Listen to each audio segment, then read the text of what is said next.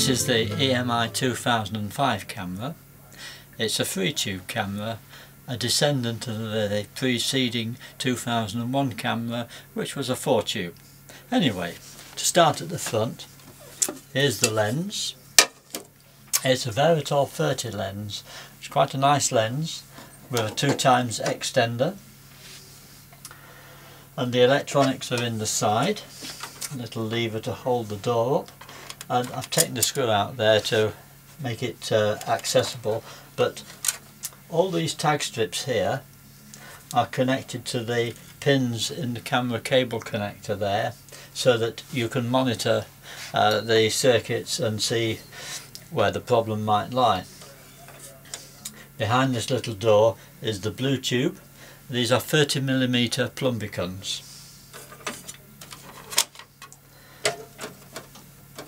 Close the lid. And at the back here we have the viewfinder, the talkback controls, and behind here more plug-in boards for the scan circuits and the the channel colour amplifiers, a talkback board and a beam board and a stabilizer board.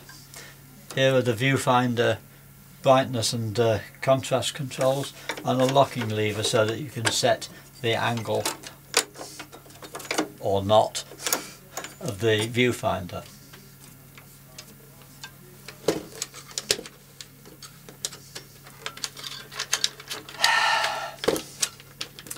There we go, that's got that. And on the other side we have the red tube, set of power supplies. I can see this one says Vert Scan. This is an interesting little area of presets here. I found this fascinating.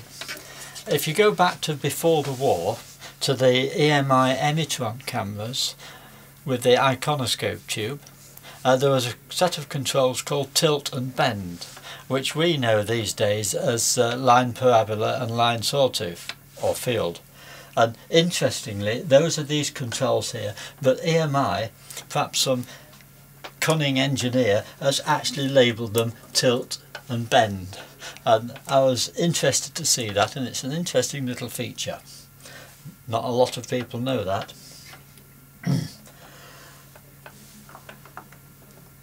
This big heavy knob here runs the filter wheel. It's quite stiff to turn, but looking down the top I can see there's a complicated array of universal joints to drive a gear wheel which drives the filters at the back end of the lens.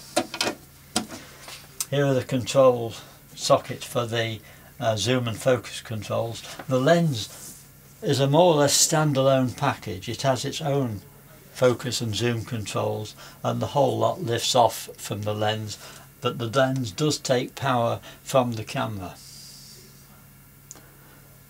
So there we are, that's the EMI 2005 in a nutshell.